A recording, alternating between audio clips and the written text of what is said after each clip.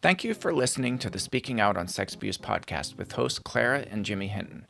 If you're new to the podcast, please look us up on your favorite podcast app, subscribe, like, and share so that you never miss an episode.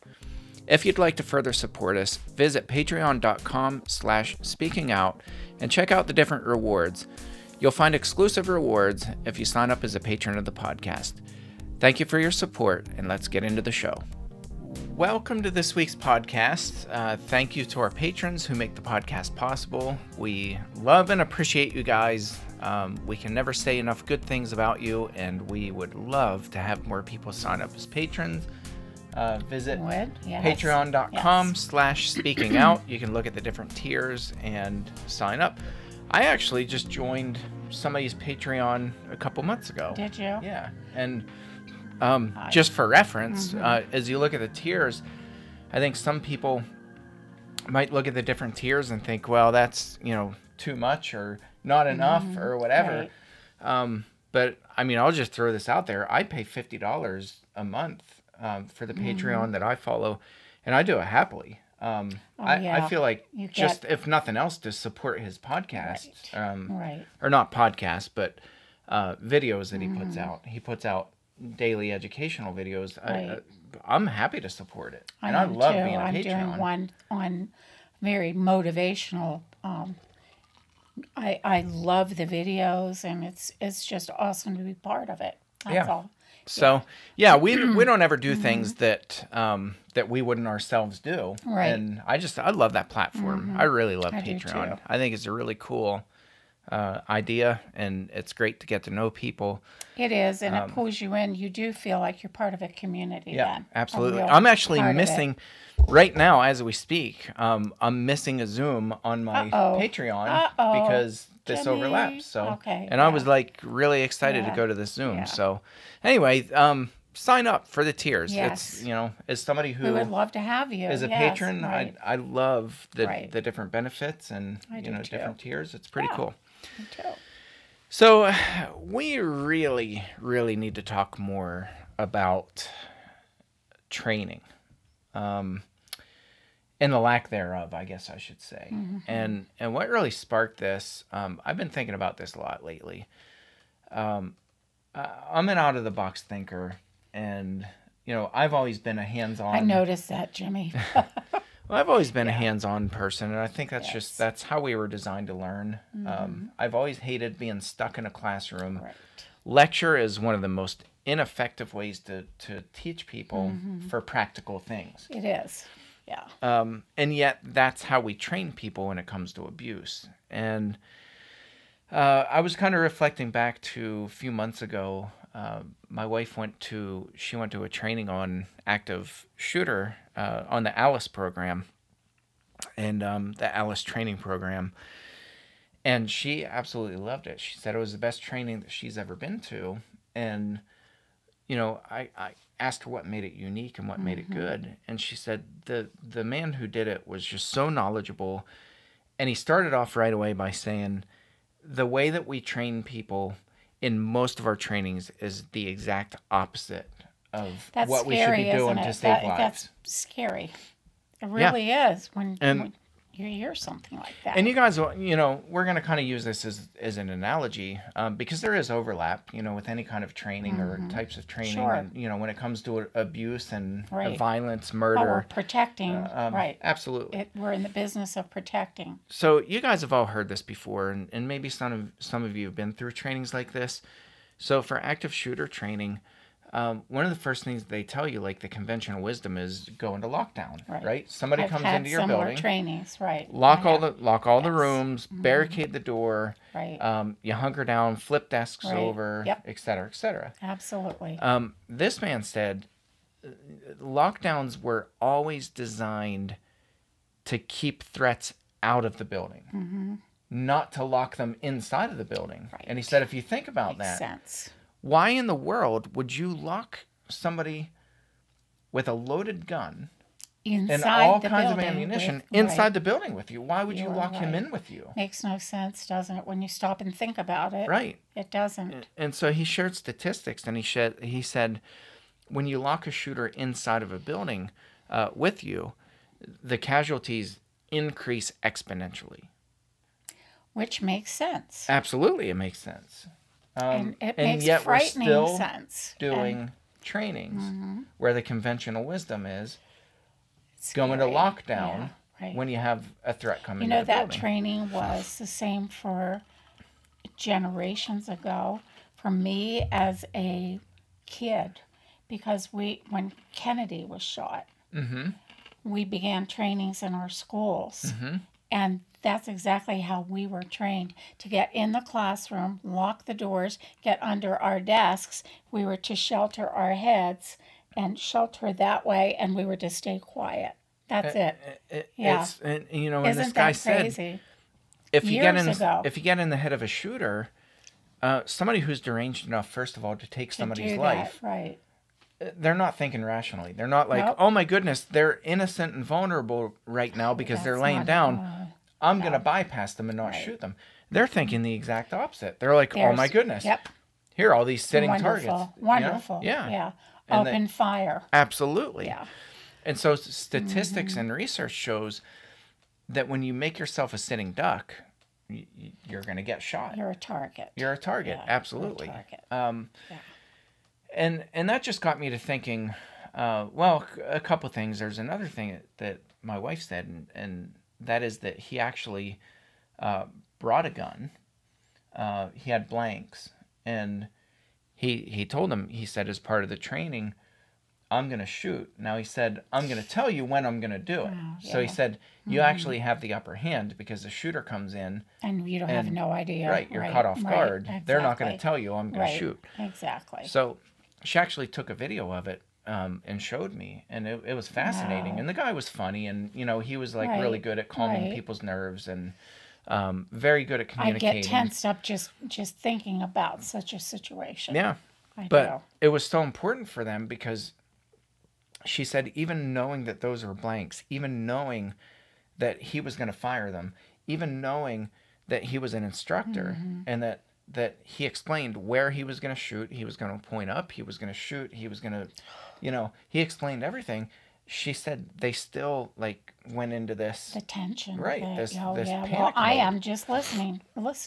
I truly am. So you know that fight or flight or freeze response, it's real. Right. You know, it's very real. And so he was demonstrating that this really happens. Like you really go into this freeze mode typically. And he said, now if you're laying down and you have your head covered, now you can't see the shooter. Right. Oh, yeah. So, you know, it's we go against the conventional wisdom, and you think about fires. If a fire breaks out, do you lock yourself inside the building with the fire? It makes no sense. No. And so he was saying, you know, the smart thing to do, the best thing to do, is if somebody gets into your building, you get everybody out, as many people out as possible, even if he's firing. You get as many people out as possible because that'll be less casualties. Sense. So when you think about that, I got to thinking about this too, and this has always kind of been a pet peeve of mine, is that I feel like, I don't feel like, I know that a lot of our conventional wisdom when it comes to abuse training is the exact opposite of what we ought to be doing. Right. And not only that, we don't do interactive trainings. Never. Now, I've done interactive trainings with people, and I talked about this. I don't remember if it was a regular episode or if it was one of the exclusive for our Patreons, but I did a training at a camp before, and I was told I have 30 minutes lecture time for an 8-hour training. I was given 30 minutes of lecture time. That's crazy. You were telling me about that, and I couldn't believe that. Yeah. But what a good training that must have been. And how excellent. It was one of the most effective trainings. Sure.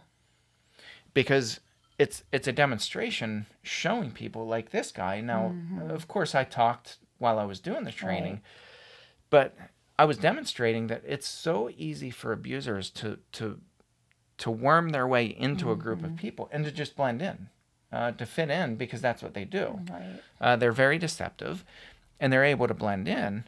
And you typically, at least the way that we're trained now, you would never pick them out of a crowd. And I think it's actually fairly simple to pick them out of a crowd if you get the proper training. You have, right. And so you and I were talking about the Uvalde, Texas massacre, the mass shooting at Uvalde, Texas earlier this year. And the chief of police was fired and likely is going to have charges pressed against him. And we both just learned about the circumstances behind that because I had never really read a good article or seen a good video on that. And his response was absolutely terrible. I mean, basically, it was awful. Everything that he could do wrong, he did wrong. The amount of time between his response and the calls that he was getting just blows me away. Yeah. Number one. Number two, he just did not go forward with anything. He was so hesitant with everything that he did. He didn't treat that like an urgent emergency as it was. Even with him shooting inside the building, he didn't treat it. And the multiple, as an emergency. And getting the calls, it was, 14 minutes and something, that those children and that teacher were locked inside that room, or inside an unlocked room, excuse me. Yeah, he was waiting for a key. He mistakenly thought that the room was locked, and it wasn't. It wasn't. They hadn't They even found out tried later it. on that, It wasn't even locked. He could have just grabbed the handle and pulled it open, and he was calling for backup for somebody to get a master key to open that door. 14 minutes. I can't imagine the torment. But it wasn't just 14 minutes. It was 14 until they got officers inside of the building. And they only let a handful in. Right. And then they all sat kind of huddled, twiddling their thumbs, discussing basically. and waiting on the commander, so to speak. And it really was over an hour. It was awful, until anybody went inside of that room. 70 minutes, wasn't it? 74 minutes, something like that, And so just a sheer awful nightmare. Terror and neglect is astounding. Just, and we shake our heads, and like the one person that was being interviewed said, sure, we can sit at our desk now and we think back in retrospect, wow, we look at, we really messed this up. Yeah. Really did. What I thought was astounding about that too was that there were parents outside who were willing to go in themselves and risk their own lives. They said, we need to go in there and get our kids out. Yeah. And they had a whole team of officers. I mean, there was something like a couple hundred police officers outside who kept the parents from going inside, but they weren't going in either. Right. And that's what blows me away. So there were 19 officers inside, and the rest were all outside. Makes no sense. Keeping parents from going inside. Exactly. And they themselves weren't going inside. Wow. So, the whole thing was, there's no question. I mean, it was botched from the very beginning. It was maybe not completely preventable, but a lot of those deaths were preventable. Right. A lot of those deaths were preventable. Hopefully we're learning something big from this one incident here about what not to do. The training. You would like to think so, but somebody made a comment about how this was the absolute worst response since Columbine. Yes. And Columbine was 20 some years ago. Yeah, it's awful. And we still haven't learned. And it's not like we don't have it right yet. It's not like we don't have shootings in this country, And it just makes you wonder, and you think, why is there not a standard training where if you were to walk up to somebody and say, okay, just a hypothetical, a shooter comes inside of your place of work or inside of your place of worship or inside of wherever, what's your first response? Leave it open-ended. You know what they're going to say? Hide. Go into lockdown. I know what it is because in my building, which was high security, same thing. And I had an incident where, we had a couple panic buttons in our office, and at my desk I had one, and I was to push that panic button, and And stay put. stay put and wait for had a plainclothes officer which was in the building at all times. What a joke that was, Exactly because right. it was a half hour till that officer went outside my window, and then he went like this, like this, and I'm thinking, this is insane. This is insane. Yeah. I was locked inside with a man who was committing suicide. I needed help. And it was a half hour, and there I was.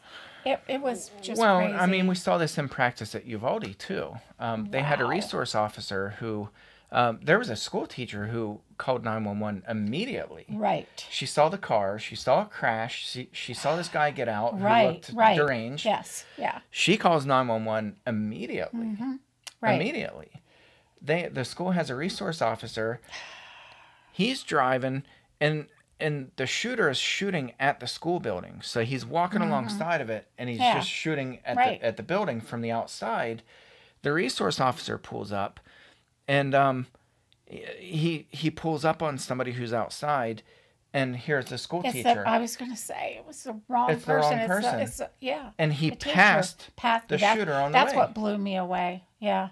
So totally passed the shooter. You know, you're looking at this, and yeah. I know it's easy for us to criticize because we weren't there. Right. But the point is, we have a major deficit in training. We do. In every area, and I think especially as it relates to child sexual abuse. If you listen to our past couple episodes, you saw how animated and fired up I was about our churches so stupidly inviting in sexual known predators, convicted, right. Yeah, exactly, registered sexual predators. Right. We invite them in, and we're like, and think we can keep everybody safe. It's we stupidity. Can watch them. It's stupidity, and our training has like got to change. Inviting a shooter in, and I think you gave that example. If someone walked in, he was a known murderer. Yeah. Would we invite that person in? So one of the things, and I'm gonna, I'm just kind of talking out loud, so my thoughts aren't completely formulated. But one of the things that I do in trainings, or I've done in the past with trainings that I've done, is I'll walk inside and I'll do like a facility walkthrough, but during their hours, and I'll show people. I'll ask them first, how safe do you think the place is? Right. And I had one woman. This is the first time I ever did it. I had one woman, and they were like, trained by Ministry Safe, and they were like, it was a Methodist church and United Methodist Church. And this woman, she was like, I could sniff anybody. She's like, nothing gets past me. And she's like, I'm not bragging about that. She's like, I'm a mama bear. Yeah. I'm well trained. We had, we were trained by Ministry Safe, and we follow it to a T. And she said, do you think that you could get past our security? And I said, give me 30 seconds. And so I showed her, I demonstrated during their worship service. Did you really? Yeah. I said, come follow me. Wow. And I had never been, so I was blind. I had never been there before. I didn't know the layout of the building. That's frightening. I didn't know. That's frightening to hear you say that. And I just walked through. It is. Like I owned the place, and and I'll never forget, there was a door. We went down a hallway, and we're passing little kids that are by themselves, because at church, your guard is down. Exactly. Kids are going to the bathroom. They're going, we have this whole thing, keep sex offenders out of the children's wing. And I'm like, if you're going to allow them to go anywhere, it should be the children's wing. Right. That's the safest place to allow an abuser to go. Oh, wow. Because they're their structure. There you have kids inside a classroom. You have not teachers, wandering around usually all by two themselves. teachers inside. Right. Yeah, They're not wandering around the building. Right. It's in the worship service. Oh, yeah. Where they're in and out, downstairs. It's so dangerous. Yeah. And I'm telling you, it's so easy to train people and to walk through and just think like an abuser and just be like, hey, there's a kid. And I just think we're naive yet, Jimmy. I think we overall, as humans, because our minds don't think like an abuser, we don't think in lines like that will ever happen. We just think it's more of a 1 in 10 million chance that Yeah. something like But that it's not. happens. And it's not. It's so incredibly common. Right. And yet our focus, sadly, our focus is in the church now is on active shooters. Well, And churches want to get training on that. right. And when you look at the statistics, the safest place, if there's going to be a mass shooting, Right. the safest Yeah. place you can be, statistically, Is inside a church building. Right. Now, it's not to say that we don't have mass Right. shootings. Of And course we do. And we need to But- be prepared. But statistically, Right. you are safest inside a church. You are least likely to ever have a mass shooting take place in a church. But what are we told about abuse? The churches and schools are an abuser's playground. Absolutely. We know for a fact They drool over being in that places that's like the that. least That's safe place for right, kids to be, right. is in the church and in the school. Right. And yet our training sucks. It's absolutely Awful. terrible. Yeah. And we do things like, well, mandated reporter training here in Pennsylvania. You know, and our training, I've been through it multiple times. It's all lecture. It's all online. It's a click through. Right. It's a mindless click through. I've done, yeah. And then at the end, Yeah. the message is, well, if you see something, say something. Right. Yeah. Okay, well, what Right. about prevention? What about actually preventing abuse? What about stopping people from coming inside of the building, like at Uvalde, where Right. he literally walked right into an open door that was supposed to be locked, and for whatever And that's reason, it another wasn't. thing, right? He walked right in. That's another thing that blew me away. And I think there's a big question on that. Why wasn't the door locked? Right. Why didn't it lock when it was supposed Yeah. to? In fact, I think they named the security system that they were using, and it was a faulty mess, I guess. That door did not lock. But they should have known that. They should, yes. They should have known that. You're doggone right, they should have. I mean, those are the kinds of things Right. that's not like a little whoopsie. No, that's a big. And so That's a the other biggie. thing, you know, we talked about this too when we were talking about, you know, again, I don't remember if it was a regular podcast or an exclusive, but when I do these trainings at schools and churches, I'll walk around and I'll be like, do you have any side doors? And same thing. Well, yeah, we have side doors, yeah. but they're supposed to be locked. I'm like, But supposed to be is yeah. that's the key word. Walk with me. 95% of the Yeah, they're time, not. I can find side access doors. Yeah, I've done that are that before when completely- I'm late going into like a program or something. Yeah. And the main door, you for whatever purpose, I didn't want to disturb the auditorium. So you find a can side get in, door and yeah, nobody's and there. walk in, You right, walk in no. completely And unhindered. wander all through the building, by the way. Yeah, And so I talk about, you know, not just people getting in right, and molesting kids or whatever, but what about kids getting out? right. You know what I think it is too, Jimmy? I think people, because you can see a shooter, you can hear a shooter, they carry the weapon, it's very physical. With an abuser, it's often very quick, the action. A child is most likely silent. It's also a psychological, if there's, you know, other kinds of abuse going on, there's a lot of psychology involved in it, and it's almost And there's a denial factor. there's People don't very believe much that it actually very happens. much a denial to both the person being abused and to those being told about it, because it's quick, it catches you so off guard, you're not prepared in any way, and you wonder, did that really happen that way? Did that happen? Imagine a child, what goes on in their minds. Right. They have a tough time anyway telling fact from fiction. You know, kids are known to be little storytellers. Yeah. So in their little minds, did that man really do that to me? Or, you know, I've spoken to so many adults who say that. I didn't know what was going on. I didn't know if that was supposed to, if that was bad or what. But that's, the biggest thing is that's a lack of training. It's It that is. people are not trained. Yeah. And you can't get that in a lecture. No. You can't. Oh my goodness. You can't tell no. people, oh, well, No. here are the signs of an abuser. Then somebody's like, No. oh, Yeah. I got it now. No. I've got this figured out. It No. doesn't work that way. We need And we a lot need of work. So much lot better of training. work. Yes. And it has to be hands-on training. And that's the one thing that I discovered when I was going around. I mean, I found myself kind of smacking my head up against the wall, getting so frustrated because I was like, I'm telling these people till I'm blue in the face that abuse in plain sight is far more common than what statistics record. That almost every abuser does it at some point. They'll abuse their victims purposely, intentionally in front of other people. Well, sure. Because of the thrill. You've talked about right. that many times before. That it's so easy to do and to get away with. And that's the one thing that we need to focus on, because that's the one thing, like the abuse that happens in isolation, we're never going to see that. Right. We're not in those Exactly. private Right. rooms. And abuse certainly does happen in isolation, but we're not there. We don't see it. We don't Right. have the ability to see things Right. that happen in isolation.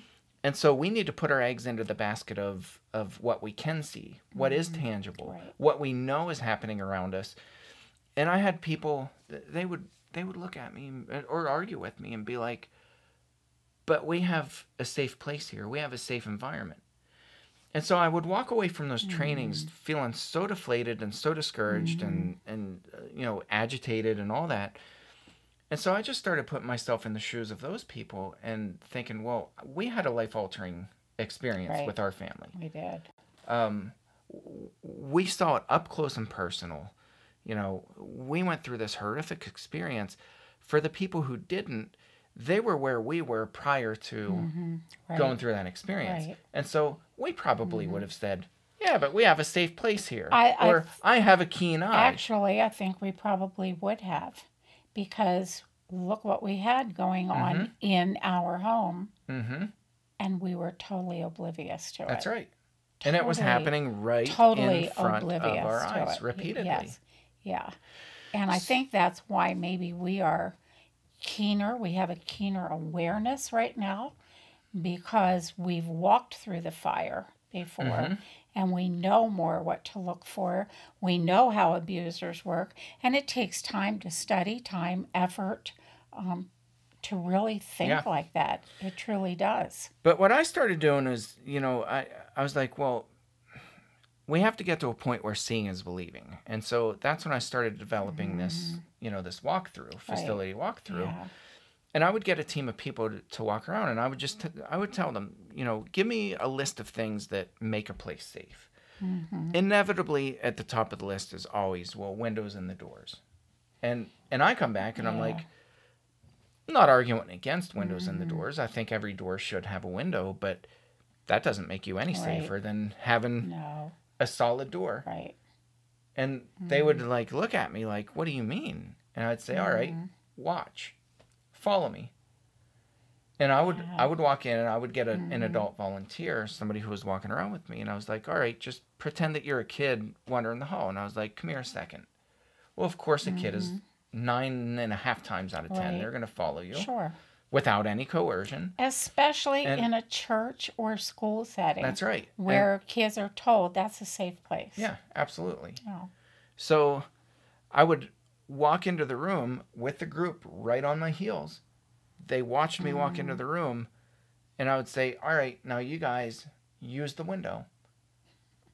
And within a second, I would disappear. And again, not knowing the building layout, not knowing, never been in the building or in that room before. And I would disappear completely out of sight every single time. And they were like, what happened? Stunned. Yeah, exactly.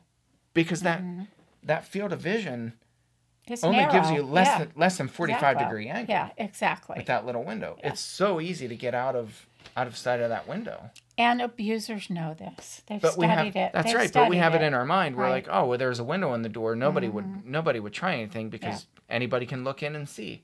No, they can't. I'm telling you, in practice, they can't. It just makes me kind of nauseous to think of all the many places where abusers have open game. Yeah, We it's were everywhere. out for that picnic a couple Saturdays ago, and the restroom dressing rooms there. I didn't even go in. I didn't want to use them, but tell me if that's not open game for abusers in there. Oh, People yeah. changing swimsuits, your little kids, Yep. parents sending kids in. You go, Yep. I'll wait outside for you. I'll be right here by the door.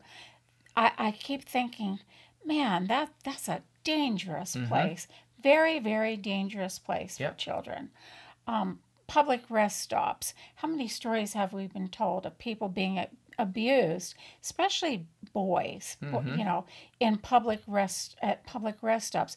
There are so many places where we need to be acutely aware and trained. How do you respond? What do you do? How do you keep these kids safe? Yeah. And to Well, treat these as emergency situations. yes. Not as Well, if we see chances something, are, if something yeah, happens that's right. reportable, well, we'll pick Yeah. up the phone and we'll call 911 and we'll report it. No, I mean, you're not preventing abuse at all And when you do right, that. right. Not even in No. the least bit. And then we may have others say, well, if it's a one-time quick thing, if a child is touched in a wrong way or whatever, does that really cause a child harm? Talk to a child that it's happened That's to. right. Talk to a child that's happened to. Yeah. Yes. Yeah, it so we does. really, I mean, we'll spend a couple episodes talking about this because we're just kind of introducing the idea. But, our training, I'm telling you, is absolutely frightening. And It is, even people and- who think that they're well trained, I'm Right. telling you, we're not well trained. I'd like you to share in our next episode some of the things that you shared it was way back in our beginning episodes of the podcast when you did a walkthrough of the child care facility where your wife works. Mm-hmm. And I remember you talking about the restroom incident and things like that. I think you need to go over that again. Yeah. How easy it would be for anyone to enter those places, abuse a child, and leave totally unnoticed. Absolutely. Totally Yeah. I mean, unnoticed. yeah. Dad wrote about it in Right. letters that he Right. would walk I in think, and right. he would abuse random kids. Right. And And that's another thing we just, I think in our sane minds, we don't think like an abuser at all because we can't. right. And so it's very difficult for us to think, well, would that really happen? Yeah, it would. It does and happen. it does. Yeah, all the time. It would and it does. So Yeah. until we get to that point of belief, we're not going to change our training either. Right. Don't you think that's true? Absolutely. Yeah. Yeah, 100%. Yeah. So yeah, I would echo what the trainer who did this training for my wife said, and that's that our training is all wrong. I mean, we were doing the exact Yeah. opposite of what we ought to be doing, and then we sit back and we're like, well, we're doing a good job of keeping this place safe. We're really not. I'm telling you, statistics show otherwise. It is terrifying how easy it is. Hopefully next for time abusers. together we can actually give insight as to what a good hands-on training Yeah. would consist of. Yeah, absolutely. What that would be like. Absolutely. Okay. All right, so we're gonna leave you guys on the hook for next week. Yeah. So make sure you tune back in, and we will be offering advice for what you actually do, because We need it. it's Yes. there's a lot we need to be doing Yes. different. Trust me. Yes. All right. Well, thank you for tuning into this episode, and we'll catch you next week. Thanks again for listening to today's episode. A special thank you to our patrons who make this podcast possible. Please help us get the word out by searching for the Speaking Out on Sex Abuse podcast in your favorite podcast app. Be sure to hit subscribe and rate the show.